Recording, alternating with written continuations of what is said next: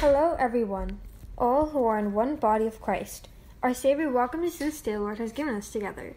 Today we will be meditating upon, we must trust God's faithfulness in our weakness. Before we start, let's see what Scripture talks about in this topic. He said to me, "My grace is sufficient for you, for my power is made perfect in weakness. Therefore I will boast all the more gladly about my weakness, so that Christ's power may rest on me." 2 Corinthians chapter 12, verse 9. Now let's see what we can learn from the verse we have just read.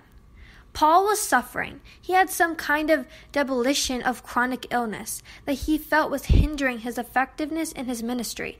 He figured he could be more effective and share the good news with more energy and travel more places if God would take away the problem.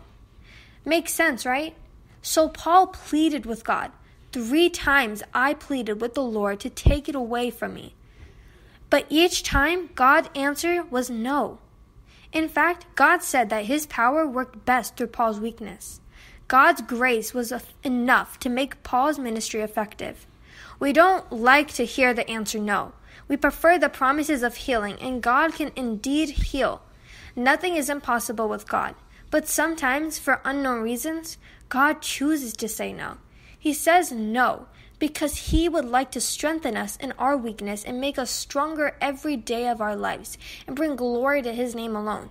We must bring our weakness to him and let his glory work through us to change our today and tomorrow. Trust on him because he loves us and cares about us. This message also gives us a promise for our day today. The promise is, "My gracious favor is all you need. I can use your weakness for my glory." Let's close this time in prayer together. Please join me in this prayer. Dear Lord, Heavenly Father, mighty wonderful God, you promised, Lord, that your power works best in my weakness. Work in me and through me. I'm thankful that I don't have to be perfect in order to be useful to you. Help me to trust in your strength to serve you and bring glory to your holy name. In Jesus' name we pray, amen. Have a blessed day, everyone, and if God's willing, we'll talk to you tomorrow.